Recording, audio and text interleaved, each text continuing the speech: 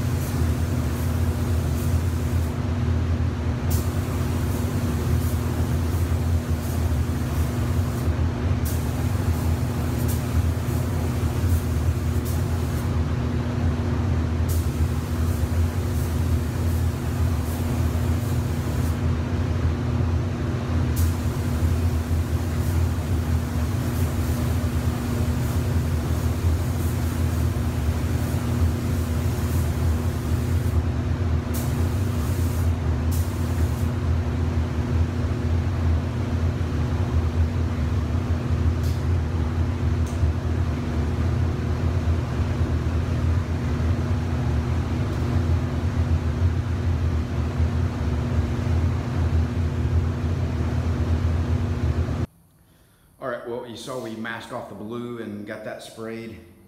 And this is why automotive painting just really sucks. You see that? Tape residue. Let me show you why that is. I used the masking paper. I normally don't do that. I don't use his masking paper normally because it's his and I don't really pay anything for that. And I have my own stuff up here, but I got lazy and just wanted to get this done, mainly because I don't have a masking station up here, so I have to kind of manually do it. But you notice he's got this tape on here that he buys at the local hardware store because it's cheaper than the 3M automotive painting tape like this and that, which are my 2 rolls. And the reason why it's cheap is because of crap like that. Yeah, that's what happened. Was the solvent in the base coat went through the tape and you know, sort of attacked the glue on it and caused it to release onto the panel. And this has adhesion promoter on it, which probably doesn't help. But anyway, so I'm going to use some of this and go and stick it on there and pull it off and see if I can get that residue to come off before I go on to the next step here. I'm not going to show you any more of the masking because individually masking off all the stripes is very labor intensive, and you know, probably why the paint job on this is, you know, the hardest part of the whole thing. So but I'll come back and show you maybe spraying the clear or something at the end. All right, guys.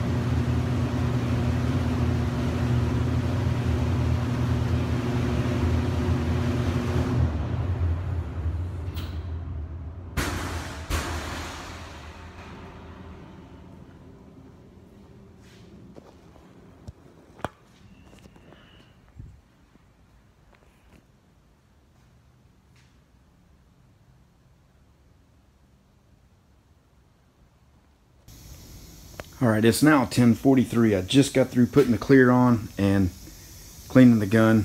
So we'll walk back in real quick.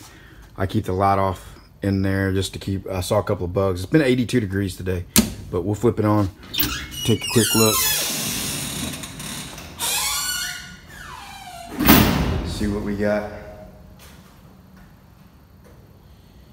Oh yeah.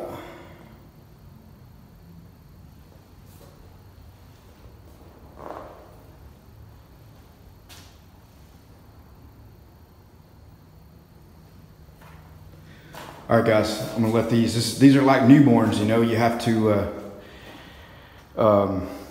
let them sleep, let them bake, let them cure, let them, you know, grow up a little bit with the lights off so they can be something.